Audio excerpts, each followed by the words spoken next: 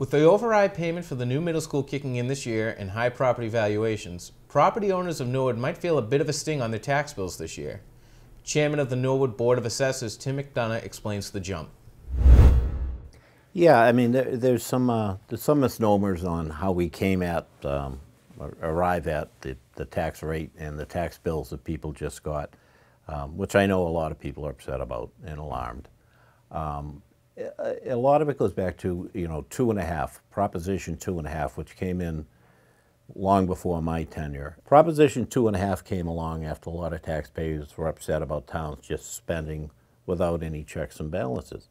So Proposition 2.5 said that the levy, which is the amount of money that has to be raised by taxation, could not go above 2.5% each year.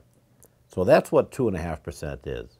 So now you have your levy, which is, there's the element of the levy, there's part of it that is fees that are generated throughout the year, whether it's building permit fees, we have state aid, cherry sheets, that's all aid that comes in, as well as building permit fees, like I said, any kind of traffic violations, motor vehicle excise comes in. Those are all pluses. To offset what we call the levy is the amount of money that has to be raised by taxation. And that consists of 2.5%, which we are the maximum we can go by law. So every year taxes go up 2.5%. So on a normal year, it's usually 2.5% plus new growth. The only difference is if there's an override, and that's where the big jump was this year.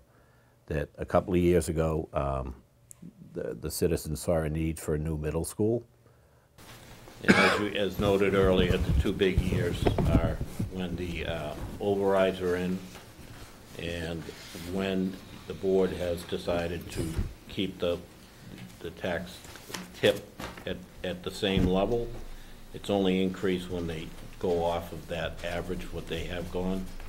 And this year, those options are before the board to go up to, we've given the 65% to 75% for the board's consideration. That $8 million, that the big jump this year, that everybody felt the sting. Next year, that's going to be the base. So you're not going to see another $8 million jump because it's already built into the levy. So it should get back to the 2.5% in the growth.